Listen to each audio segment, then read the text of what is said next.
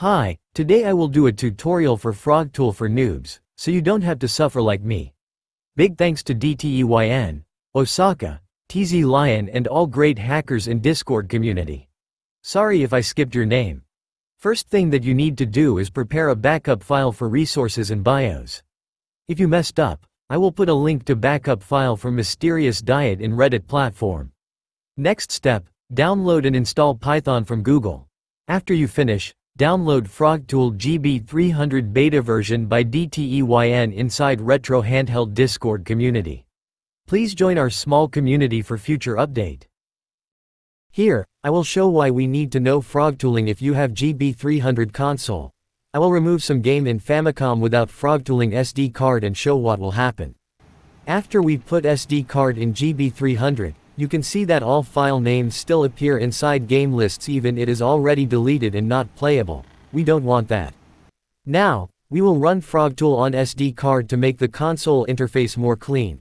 Command is GB300, disk location, system to update, click Y and done.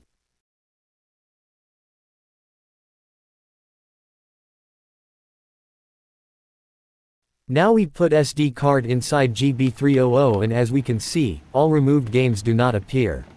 That is what we want after we remove the ROMs. Now I will add my game in Famicom without Frogtooling the SD card and show what will happen.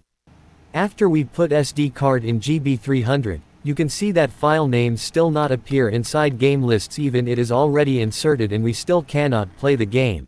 We don't want that. Now, we will run Frogtool on SD card to make the console recognize the game. Command is GB300, disk location, system to update, click Y and done. Now we put SD card inside GB300 and as we can see, all added games appear. That is what we want after we add the ROMs. Now I will show some errors and give solution because me myself messed up as well, so that's good because I can give solid advice from someone that failed. If your screen stuck in black screen like this, simply remove and repaste backup BIOS and resource files. If some of your interface messed up like this, it is because some files is not copied to your SD card. The solution is just install WinRAR or 7-zip and you are good to go.